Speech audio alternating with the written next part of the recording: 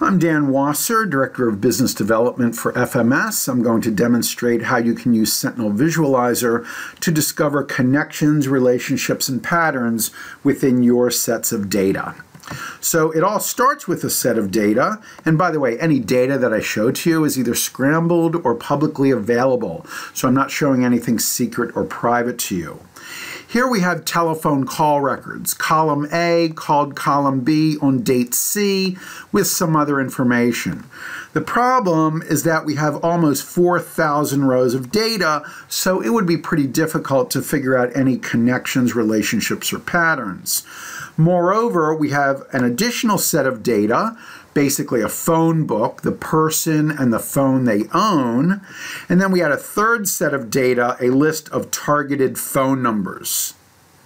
So we imported those three sets of data using our import tool. Here's the user interface where you basically draw a map from the spreadsheet to the various fields in Sentinel Visualizer. Then after you hit import, you can visualize the data. So this is a visualization of those three sets of data. We see a lot of little networks down here, some bigger networks up here, and a really large network here. So if we use the navigator here over on the right side and we zoom in a little bit, we can see some of the smaller networks, just two phone numbers calling each other, pretty standard, no big deal. Now over here we have some larger networks. Starts to get a little bit more interesting, where we can see more phone numbers calling each other. But I think the most interesting network is the one here in the upper left. So we're going to take our mouse and we're going to grab this network and we're going to choose Selected.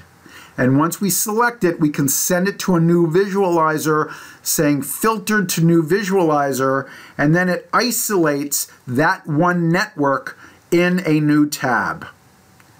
Now from here, if we zoom in, we can see not only do we see the phone numbers that are connected to each other, but because I imported a phone book, we can actually see the people and how they're connected to the different phones. So Ruth owns this phone, which placed a call to that phone, which is owned by James Cook.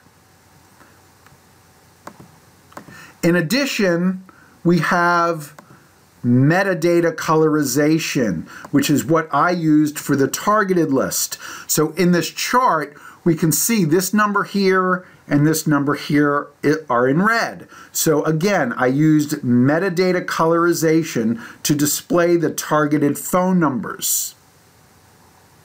Now, if I click on that targeted number and control click on that targeted number, then we can use the shortest path tool. So if you see here in red, we can see how those two phone numbers are connected.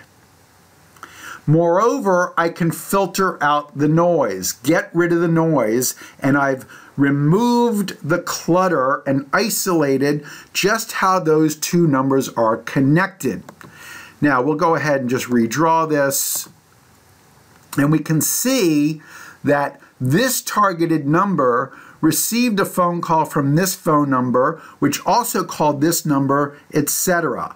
The point being, the two targeted numbers are not connected to each other. They have intermediaries. So as an investigator, I'm going to investigate these guys because they're the ones connecting the targeted numbers.